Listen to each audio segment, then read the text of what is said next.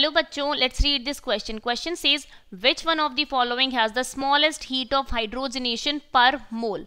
So here options are 1-butene, trans-2-butene, cis-2-butene and 1,3-butadiene. So for this question we can write here heat of hydrogenation. This is our key concept. So in this key concept we can write heat of hydrogenation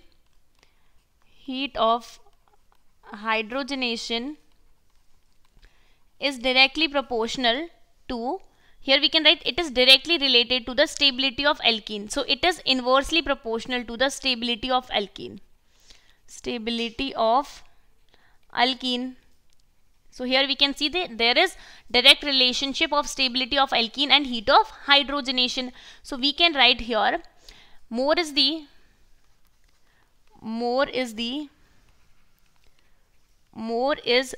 stability of alkene,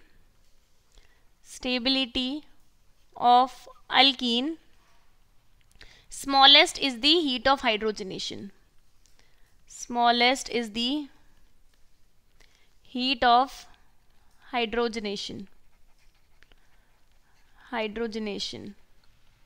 Now we can see here the one butene is given. One butene is CH3, CH2, CH double bond CH2. Here trans-2-butane is C double bond C. Here CH3 hydrogen, CH3 hydrogen. That means here both CH3 are in opposite direction.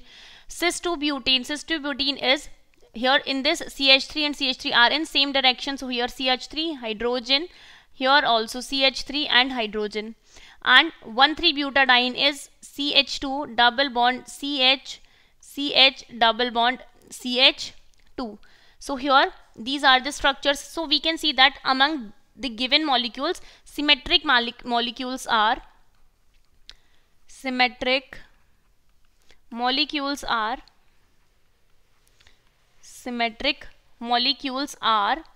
or we can say that symmetric alkenes are highly stable. Symmetric alkenes are highly stable. So we can see that here trans-2-butene, that is this is our trans-2-butene. This is our cis-2-butene, and the trans-2-butene is C double bond C, CH3 hydrogen and hydrogen here. So we can see that in this, that is both CH3 are in same direction. So here in this repulsion takes place. That is why stability decreases. And in this we can see that both CH3 are in opposite direction. So less is repulsion here in this steric repulsion, but here less is repulsion. That is why we can say that this is more stable. And more stable alkene will have smallest heat of hydrogenation. And here in this option B, trans-2-butene is given, hence option B is the correct choice for this question.